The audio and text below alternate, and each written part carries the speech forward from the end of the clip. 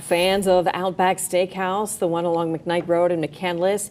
may have been surprised to see the restaurant permanently close over the weekend after the chain's parent company abruptly shut down dozens of locations across the U.S. Bloomin' Brands revealed in an earnings call Friday that it closed 41 underperforming locations across the brands it owns, which also includes Carrabba's Italian Grill, Bonefish Grill, and Fleming's. According to our news partners over at the Trib, that North Hills location had been open for 27 years and that some of the McCandless location employees will have the opportunity to transfer to the area's two other locations in Monroeville or Moon Township.